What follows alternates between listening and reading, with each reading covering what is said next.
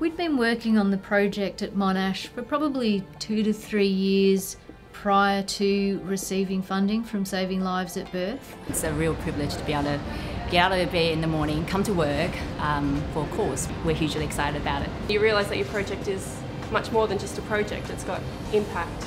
It feels like you're almost creating history.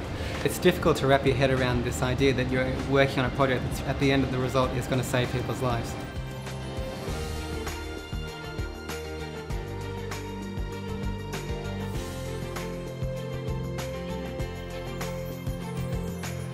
Postpartum hemorrhage is uncontrolled bleeding after childbirth. It's a common condition that occurs but can be managed extremely well in developed countries with good access to medical infrastructure.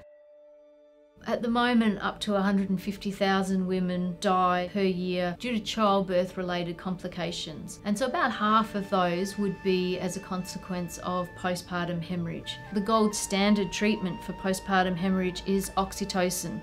Oxytocin needs to be stored in the refrigerator. Many times I've spoken to midwives and they'll say they've administered oxytocin to a woman after childbirth, but it hasn't worked. And it's probably because the drug's degraded in the process.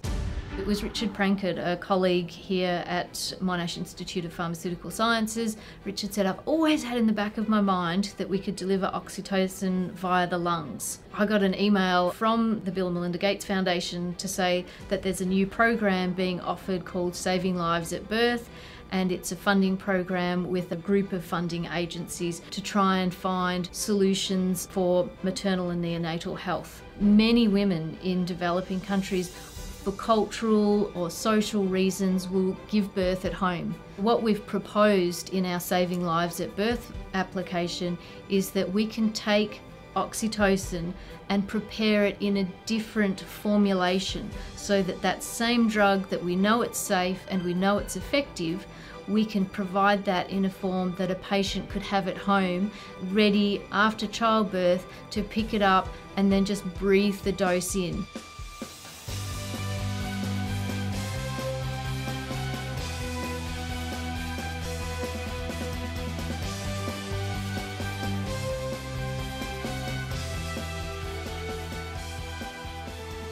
The team that has been assembled come together for this one purpose of being able to design, to implement and then make available this potentially very important new medicine for mothers in the developing world. That disparity between what's available to us, the privileged in the developed world, against those people that just happen to be in the developing world, I think is a real driver and a motivator for wanting to be involved in this project. And specifically this area of exploiting drug delivery technologies to enable the delivery of medicines that we take for granted in the developed world to those who otherwise wouldn't get them is an area which is completely underutilised.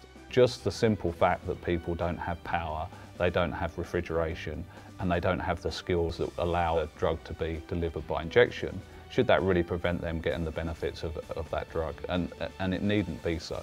The medicines exist, we know they can save lives, we have to find a way to deliver them. We know that children in developing countries without a mother are more likely to die before the age of 5 than children who have a mother. And so we're really hoping that this product will benefit not just women, but it'll benefit their families and their communities. The people that I got to meet during the development exchange in DC last year were so incredibly inspirational. Meeting Hillary Clinton was a seminal moment for the project. It's always been good science, but things just skyrocketed after that. I got an invitation from the World Health Organization, contact from pharmaceutical companies, interactions with non-government organizations. It's exactly what this project needs, is input from multiple players. The funding with Saving Lives at Birth is enabling me to develop those networks. We're uniquely placed to be able to bring together the technology skill sets, importantly the people with the passion to drive the program going forward, and to make the linkages both within the Institute as well as our broader partner network to enable this medicine to be developed as rapidly as possible.